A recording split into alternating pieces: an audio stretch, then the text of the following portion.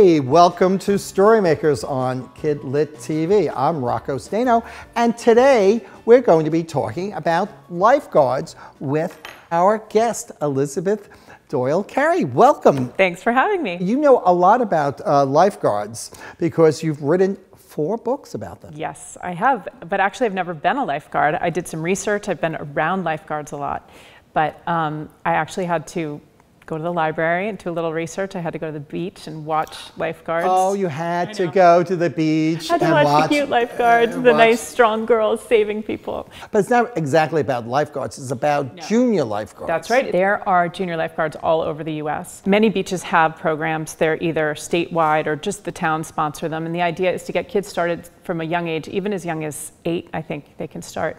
And you just start training and learning, you know, the physical demands. It's a very physically demanding job, but they teach the kids different techniques for life saving. And as they get older, eventually the idea and the hope is that they will go and be lifeguards for the town because it's basically a recruiting process. This happens in most beach communities around the country and in our 50th state, Hawaii, too, where they have lots of beaches. If you stick with the program, the older you get, you can get decent, you know, jobs at first at pools, and then you can get really good paying jobs working on beaches. And then there's also fun aspects to it, like they have national competitions or regional competitions and then national competitions you can participate in, and you travel for them and you meet other lifeguards. It's a really great culture. The interesting thing about the Junior Lifeguards series is that 4 books came out pretty close this past summer, like one a month. The first one was The Test, and then Oscar Season, and then Shark Bait, last Fireworks. Tell us about your junior lifeguards. The main characters are 4 girls, and each of these 4 books focuses on a different one of these girls. And then there are secondary characters that you get to know across the series as well. And there are going to be more books coming out in the series. So hopefully, you know, people will find their favorites and read their way through the series. But this book focuses on Jenna Bowers. She is on the swim team. She's the star of the town swim team in their town in Cape Cod. But like a lot of kids' sports these days, there's a lot of pressure. It's very time consuming. There's a lot of demands. And so she thinks maybe it would be nice just to do something a little more fun for the summer. So she gets into junior lifeguards and wants to try out and convinces all her friends to do it with her. Oscar Season. It's about Selena Diaz, and she is one of Jenna's best friends. And she has no interest in being a junior lifeguard, but Jenna convinces Selena to do it. Selena wants to be an actress, and she wants to go to a fancy acting camp, but her parents can't afford it. And so they say, you know, why don't you try this? It's convenient, it's healthy, go for it. And so she tries out. And so in the second book, it talks about how Selena uses her skills, her singing, to help motivate people in the program with their training and things like that while they're going through boot camp. A lifeguard boot camp. And the other interesting thing about Selena is that she is an immigrant. Yes. Her family comes from Ecuador? Yes. She grew up, she was about 5, I think, when she moved to the US.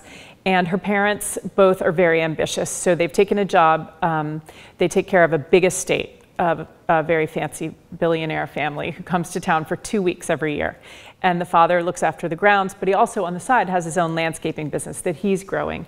And then her mom looks after the family, does cooking and cleaning at the house, but she also is going to school at night to become a CPA. Oh, really? That's an accountant, Yes. In case you didn't know. Yeah. So they're very ambitious, and Selena's ambitious too, but she's not a great student, so there's some friction. She has to do tutoring in the summer, and she's not so psyched about that. Followed by Shark Bait. So Shark Bait focuses on Piper.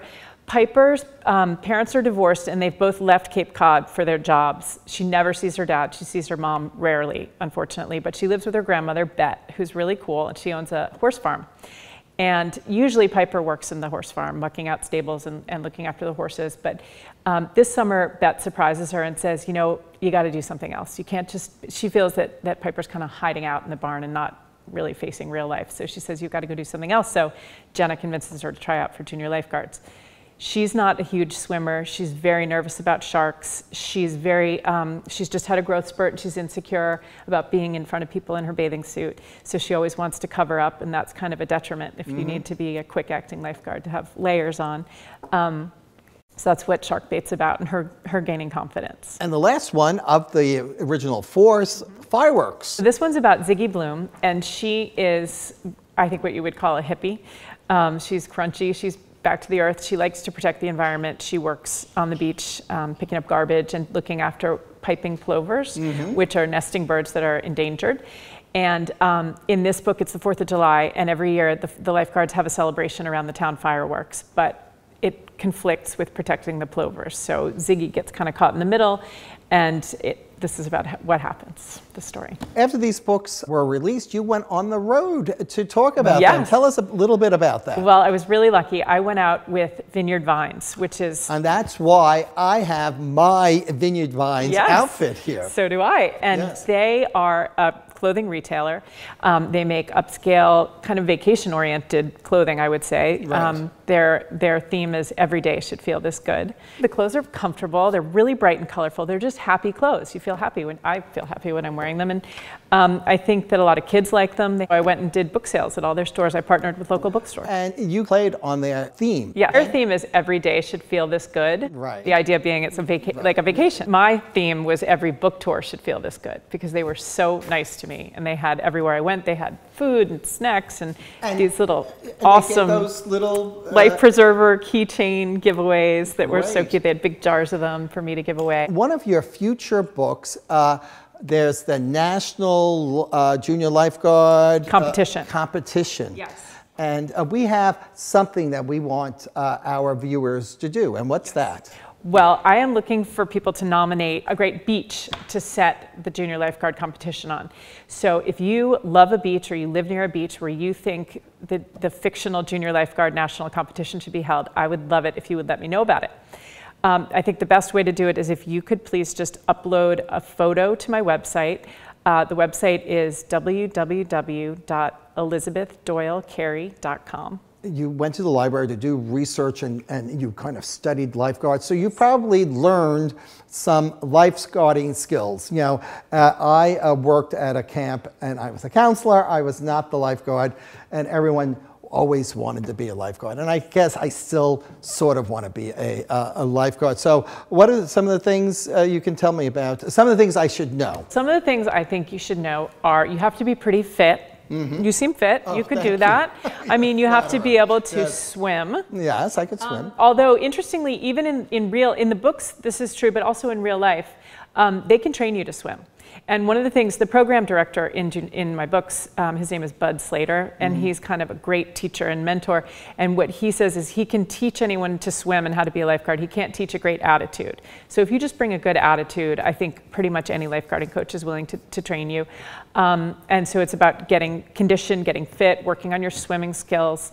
There are other little things like you don't wear goggles. You don't wear goggles. No. So we would not be able to wear these. Should I put them on? Yes, why not? We would not be able to wear these. Because if you wear goggles. If you wear goggles, you're a poolie. When I visit the beach, I see lifeguards every once in a while stand up and make a hand signal. That's right. There are a few different ones. Can you show me some of them? Yes. So let's pretend that you're out in the water and you are outside of my designated swimming area. I would stand up on my lifeguard stand, blow my whistle like that, and they will say, like this, or if you're out to the other side, move back over into the area. And then I go like this, and I go. Yeah. Another one is, one thing that I see kids that like to do is chicken fights. Do you know what chicken fights are? It's where kids get on each other's shoulders. Right, yeah, and then they wrestle to see who they can knock off. So a lifeguard would say, like that.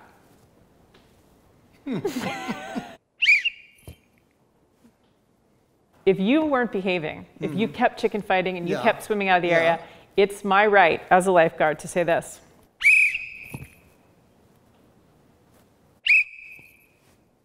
There are some hazards in being a lifeguard, and I guess one is the sun. Yes, a lot of lifeguarding stations will have an umbrella over the lifeguard chair, and that helps protect the lifeguards, but you really have to be careful. You have to stay really hydrated, and you can only do short shifts before, you know, I think it's maybe 20 minutes on, 20 minutes off. They rotate you in and out, so you keep your attention, but really important is sunscreen. And you really can't wear any clothes besides your bathing suit because you have to be ready to jump in the water at any given moment. So it's really important to use sunscreen so that you don't get skin damage, skin cancer. And you brought some. They make some really fun sunscreens now. So this stuff's called Zinca.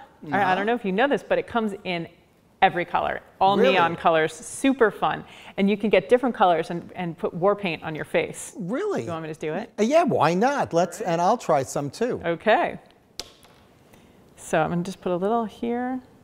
Oh, it's very bright, Rocco. Are you ready? It's gonna go great with your outfit. Mix it around, soften it up. So it's zinc, it's pure blockage. Can I put this on my lips? Yes. Oh. You can put it anywhere.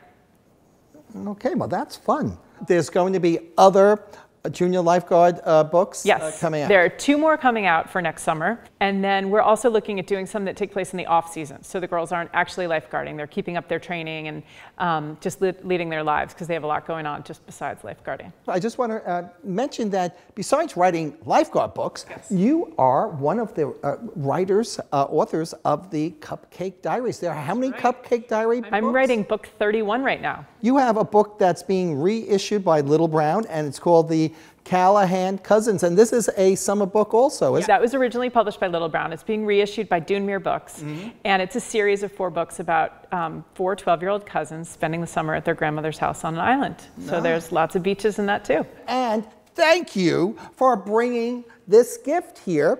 Another piece of equipment that lifeguards use is a life preserver. That looks good on you. Yeah.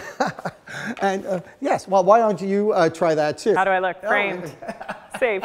Thank you so much for being here today. Thanks for having me. So remember, until next time, give a kid a book in any format.